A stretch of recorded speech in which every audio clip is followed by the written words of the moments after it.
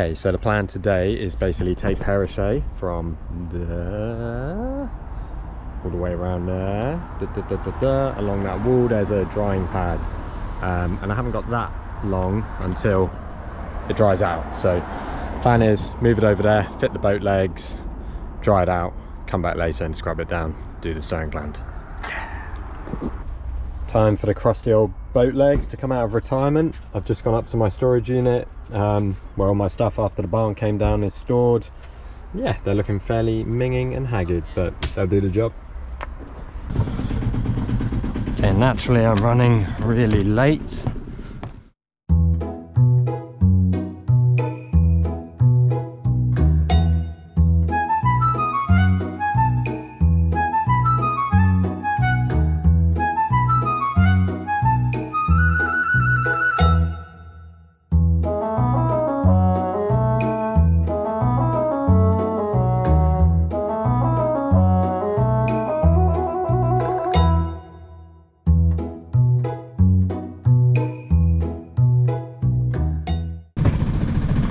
Okay, so I have to hope there's enough depth over the pad for me to get over. I've got my sounder turned on, but I'm always a bit wary of how accurate that is. I've never calibrated it. I assume the people that owned the boat before me did, but I think it tends to read on the pessimistic side, which is good. There is a depth line over there, so we'll take a look when we get over there. So I've got my legs obviously ready, well, sort of ready to go. I need to extend them. What I'll do is I'll get over there first and just check we've got enough time to actually get on with it.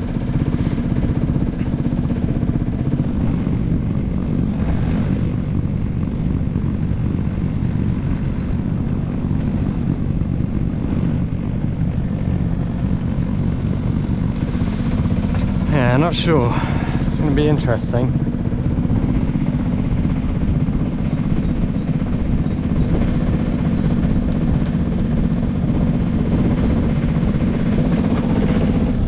Don't really fancy having to reverse back out either, so I should probably have checked this.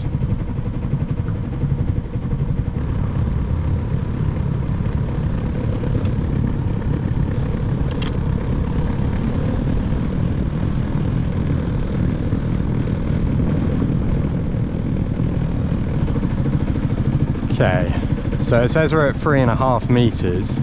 And that's right next to the ladder, so that's got to be depth to the pad, which is good.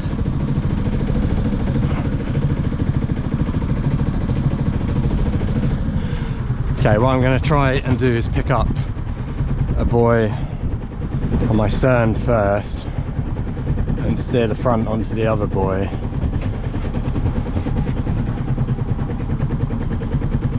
Which is not normally how I do it. I normally pick up buoy at the front first. I've lost my gaff.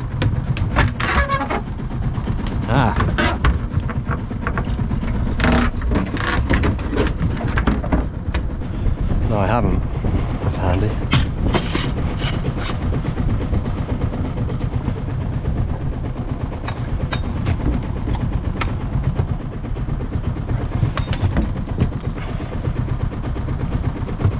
Alright, pick up the bow first, I think. So my reason for wanting to pick the bow up first was I was concerned if I picked the stern up first, then tried to manoeuvre the bow onto the other buoys, I might wrap the prop.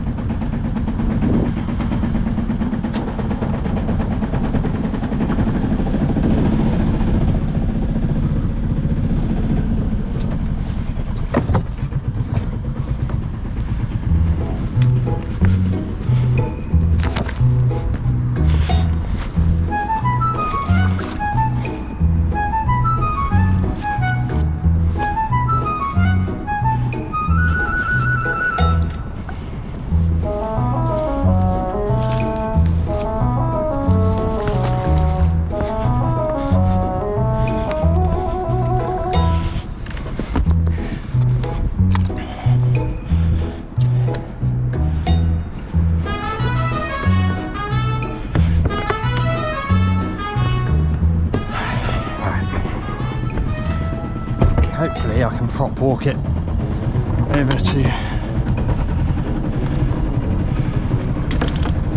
the other side.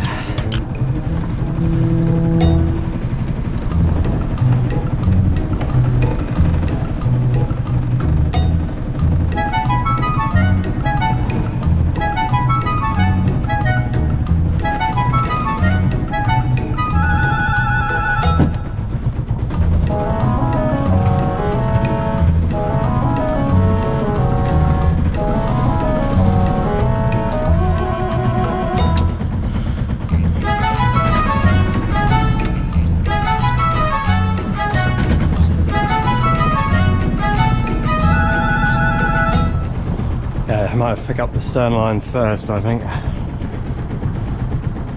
So, prop walk. When you don't want it to happen, it'll happen.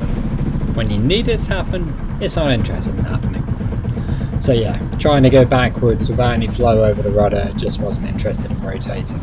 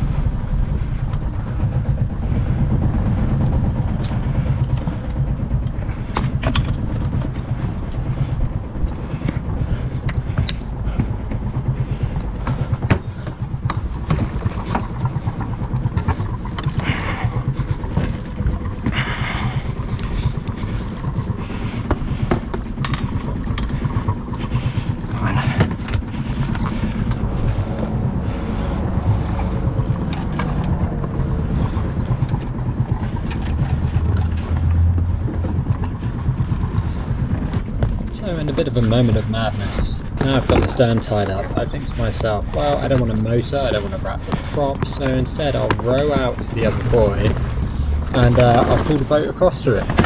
I'll take a line to it. What a stupid idea. Anyway, I quickly abandoned that idea.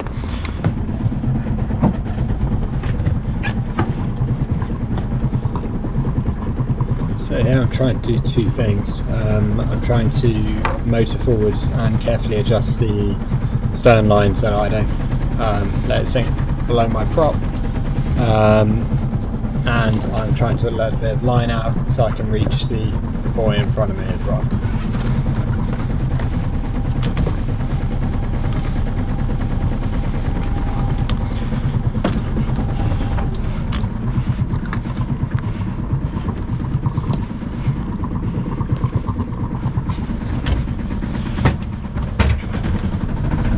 Now you can see I've cocked it up, so I'm having to go backwards again.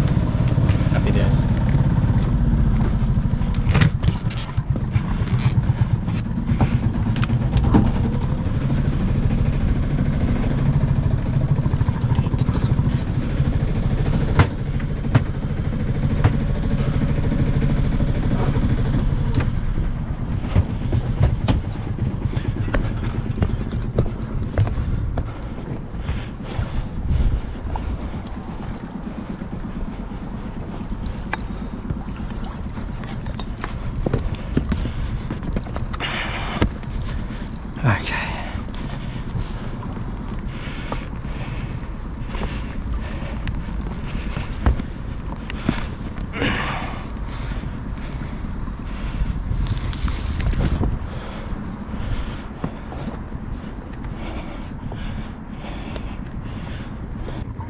Okay, so after picking up the bow line and tightening the stern line back up, I decided to split the stern line onto both sides of the boat. This is because at the time I thought my drying legs had lines that ran to these rear cleats. Crikey, right. That was a bit of a mess, but we're there. So, tied up, swinging around in the wind a bit, but not too badly. yeah, time to get these legs on.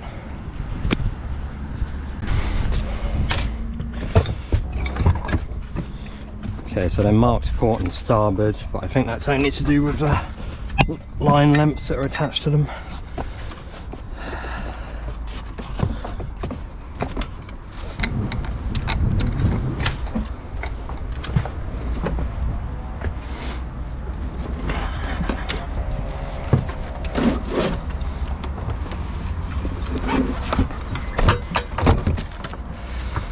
Mainsail out of the way, make moving around a bit easier.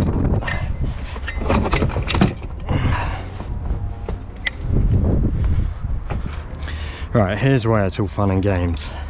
I think the foot might be rotated because it's got a really long line going to the bow and a really short line going to the stern, which doesn't seem right to me. So I'm gonna swing that around. You have to set the length of these, which is a couple of inches shorter than the keel.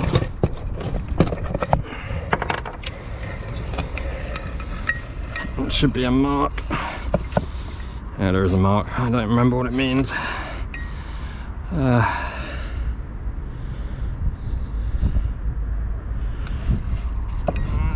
possibly another bit inside. Oh, wow. I remember now. Okay, that goes like that. You should be able to see the green. Oh, why didn't I set these up beforehand? Story of anything I do with boats, really. It's a good job I weren't too tight on time here. You can see the bottom. Mildly terrifying. Right, okay. And then this one. This pin is used for the next extension. Sorry, I don't even know how this is going to come out on camera. Probably badly. But hey, surely you're used to that by now. Right. Please don't roll off the side. I'm going to spin the foot round. A line. The line's got to be at the bottom of it. Yeah, green spot in it. Now I always feel these feet look slightly short when they're set up on the boat. However, the boat just sits nose down in the water, which is mildly terrifying. However, I did send some pictures to the manufacturer and he said no, it all looked good, so who am I to argue? So that should probably be tight. Alright, lift them over. Hope you don't lose your lines.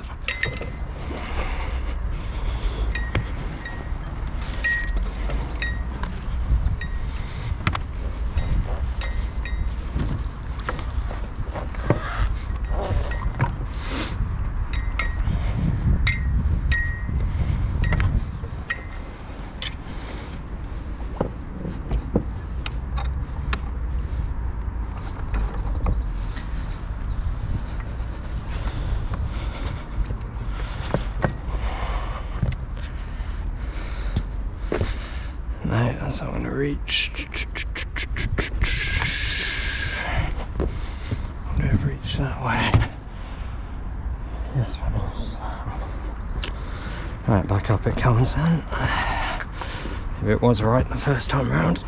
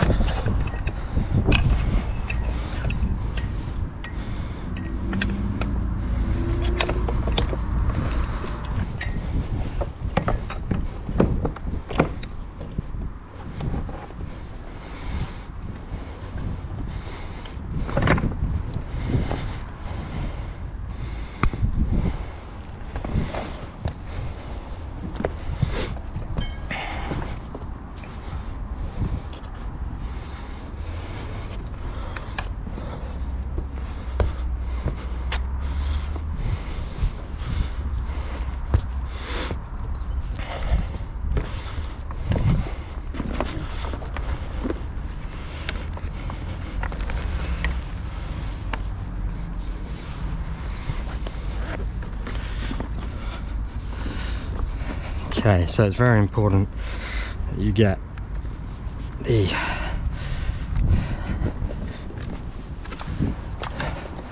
angle of the legs right. I think I might have to come forward a touch.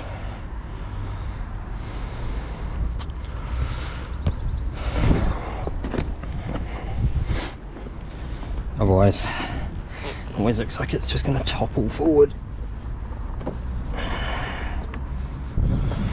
Let's have a look.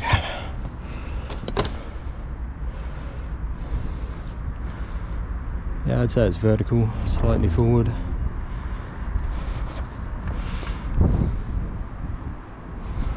Alright, let's get the other one on before we bottom out.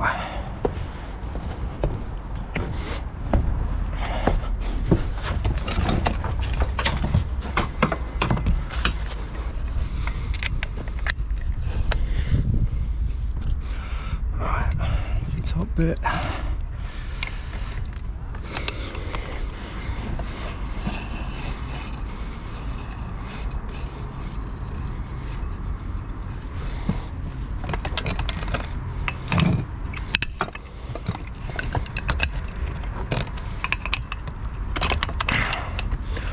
Okay. Okay. There's a mark, there's a line.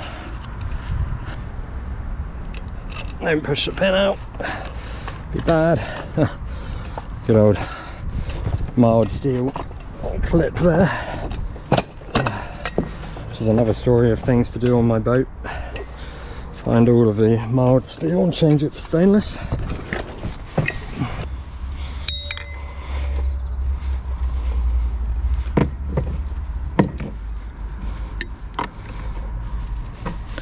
Pin in.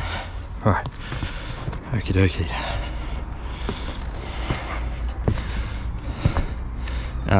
We've lost a cleat for this. This is going to be interesting.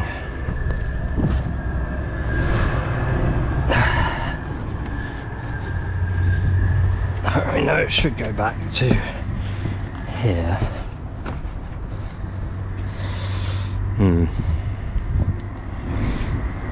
Right, well, for the moment we'll stick it on the winch and then I'll secure it forward.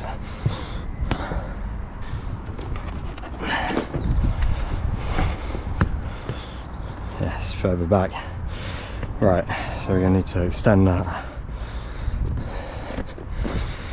Not ideal. Not ideal at all, really.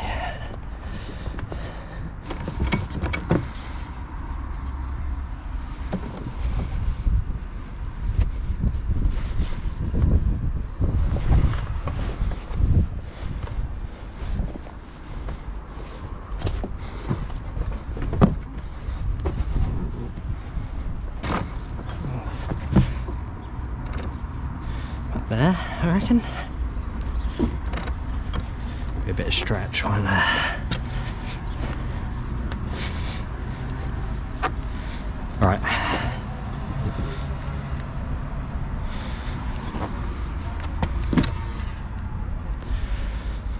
Okay, let's see how it looks. Oh, there is very much the bottom.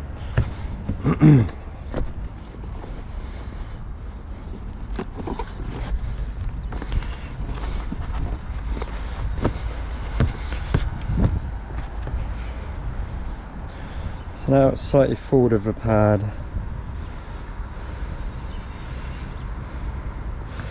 Just slightly.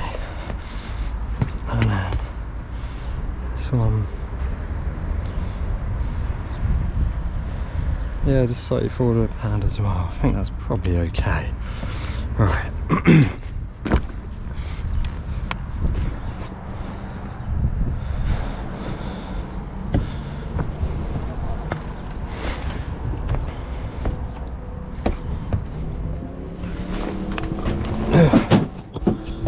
Well, now seems as good a time as any to see what my depth, my sounder says relative to that thing on the wall, assuming the thing on the wall is accurate.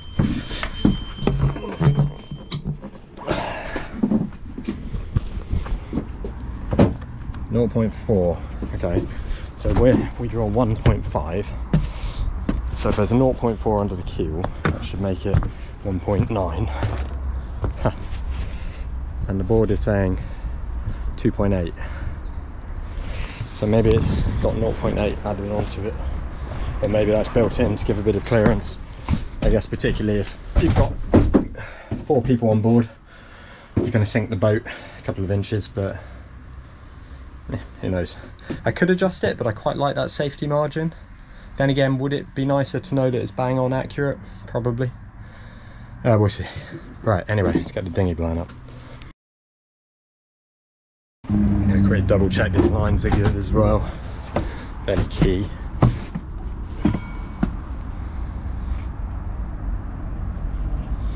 Might take up some of the slack in this. There's a bit too much stretch in this line. I'm not overly happy with it, so I'm going to switch it out for a Dyneema line. Or I should set these lines up properly. Oh, shit balls. Gaff, gaff, gaff.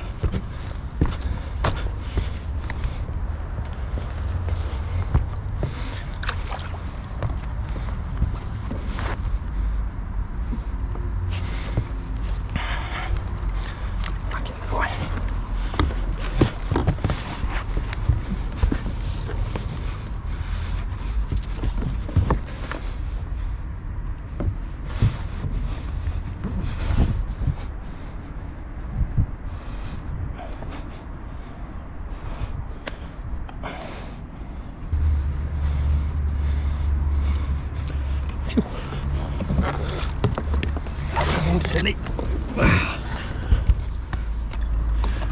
Very silly. Oh. God.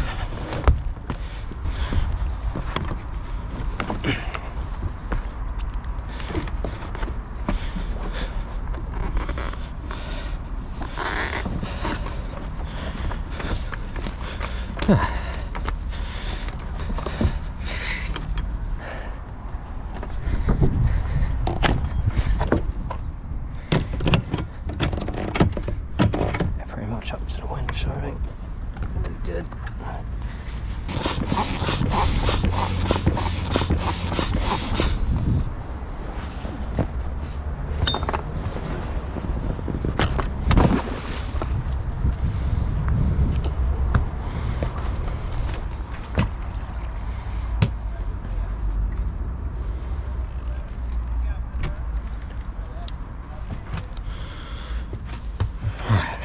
Side.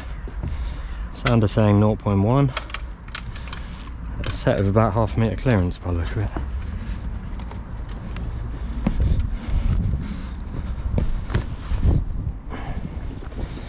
This can maybe come a touch tighter.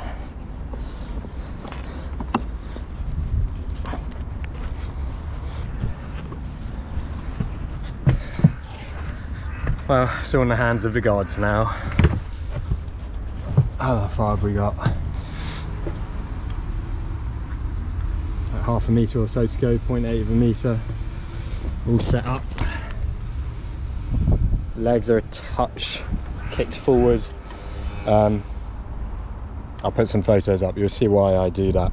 I still feel they need lengthening, but it's almost like the Akoum doesn't have like a completely flat bottom on the keel. It kind of rocks the boat forward, which makes the whole thing fairly terrifying. But hey, right. A few moments later. Okay, so the boat's dried out, and has it fallen over? Let's find out.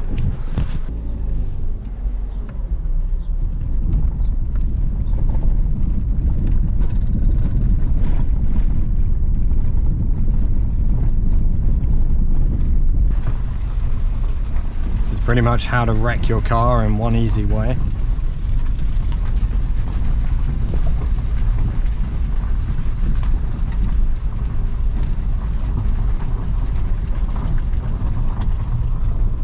It's slightly disconcerting when you can see the water is almost completely level with this drying pad.